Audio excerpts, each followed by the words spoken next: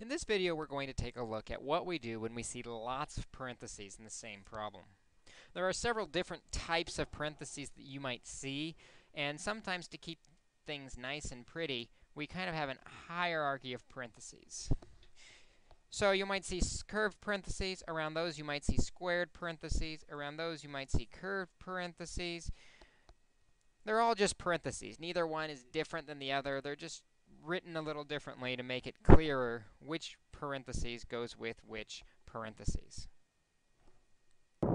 The key with all these parentheses is to remember that we are always going to do the innermost parentheses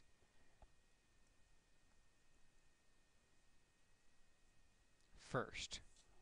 The one on the inside gets done, and then we kind of work our way out to the greater problem. So for example, in this problem, we see 4 plus 2 minus 5 squared divided by 2 plus 3, and there's a whole bunch of parentheses in there. We might notice that there is this square parentheses that encompasses 5 squared divided by 2 plus 3. However, inside of that, there is another parentheses of 2 plus 3. And because that's on the inside, we're going to do that part first.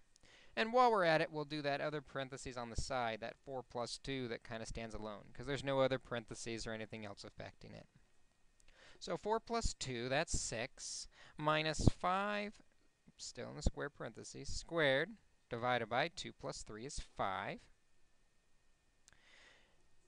And still working down the order of operations, please excuse my dear Aunt Sally, or PEMDAS. Still inside the parentheses, the exponent must be done next. So we have 6 minus 5 squared is 25, divided by 5. And then still inside that parentheses, we got to get the parentheses completely done. We've got 25 divided by 5. So now we have 6 minus 25 divided by 5 is 5.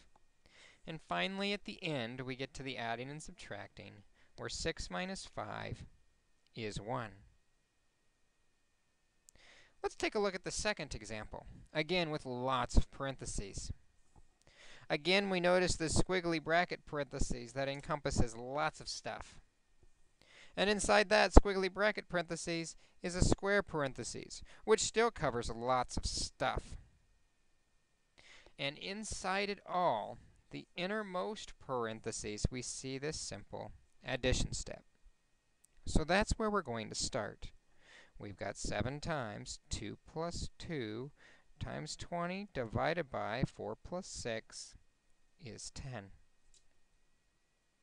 Continuing to work out of those parentheses, now we've got the square parentheses to deal with. So we've got 7 times 2 plus 2 times 20 divided by 10 is 2.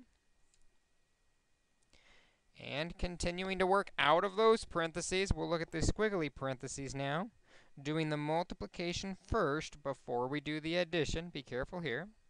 2 times 2 is 4, so we've got 7 times 2 plus 4.